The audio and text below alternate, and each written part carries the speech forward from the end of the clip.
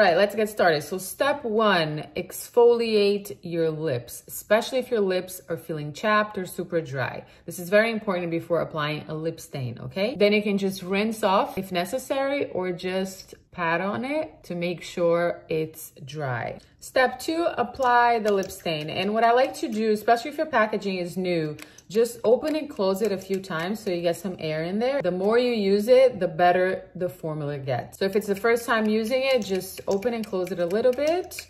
And then you can start by applying a thin layer on your bottom lip, starting in the center, and a layer on top. And ideally, just wait about 30 seconds to a minute before reapplying anything on top, okay? I really don't feel like I need another layer, but sometimes I do apply 2 layers, but make sure you wait at least 30 seconds to a minute before applying it again, okay? Step number 3, if you want it less matte or more radiance, you can add the 24 karat lip therapy for instant moisture and shine. So with my finger, I just come in and dab it on, and look how beautiful that looks. And now step 4, if you want to use it on your cheeks, which is one of my favorite ways to use it, you can dot it twice here or 3 times, up to you. I like to start with 2 and then I build it up. And with your fingertips, you just start blending it. Thing to note here, you can do it with your fingers or also with a brush. And once you start dabbing, you feel it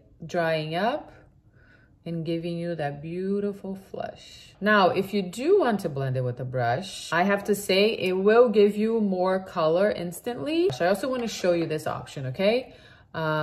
You start dabbing the brush on, okay? Like this. And you can see that the color appears even more. It just makes you look super natural and healthy. So this is the application on top of makeup. But if you want, and it's something I also love to do, you can apply the lip and cheek stain on your cheeks straight to your skin, okay? And that is going to last all day long, and it will still show through when it's under your makeup. So this is perfect for the days you want a very natural makeup on a clean face. Apply the cheek stain, and you can dab it with your finger or using a brush. And when using a brush, with only 1 swatch of the product, it will go a long way and you get super rosy cheeks. So after that, if you want to conceal, you can come in with a lightweight foundation or concealer and just even out your skin. And as you can see, the stain will still show up and look super rosy. Then after that, just to finalize the skin, if you want a little bit of glow, extra glow,